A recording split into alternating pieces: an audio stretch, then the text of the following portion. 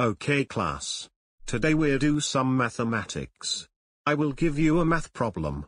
Jeffrey, what is 6 plus 100 times 4? It's 406.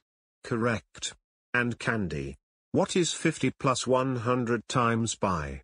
It's 471.23 correct to 2 decimal place. That is correct.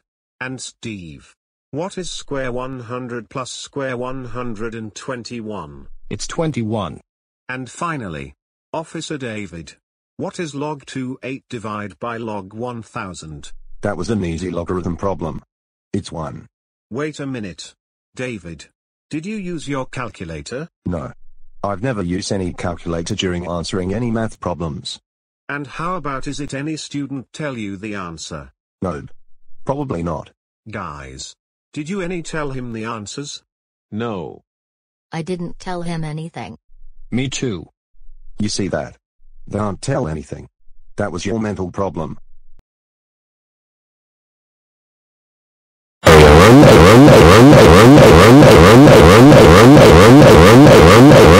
David, what is your problem? I can't believe tell the right answer. You mean you suppose I answer wrong all the time.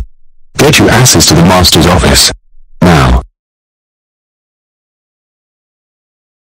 Hello David. Why are you here? I got a math problem correct and sent me here. I'm going to give you a math problem. What is negative sine 0.5 times negative cosine 0.788?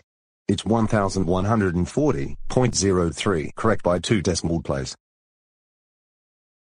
David, I can't believe got the math problem correct. I'll fire your teacher for this. Why is this math problem difficult to answer?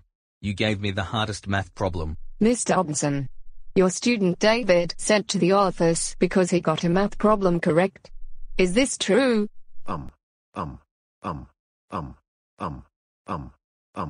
Yes, I did.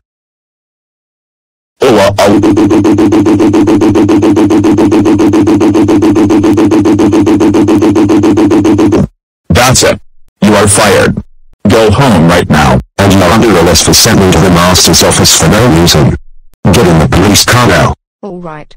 Everyone go home and except you, James. You go to my office now. This is yourself with no air conditioner, no TV, no video games, no escaping, no windows and no snacks. You will stay here until start of year 2040.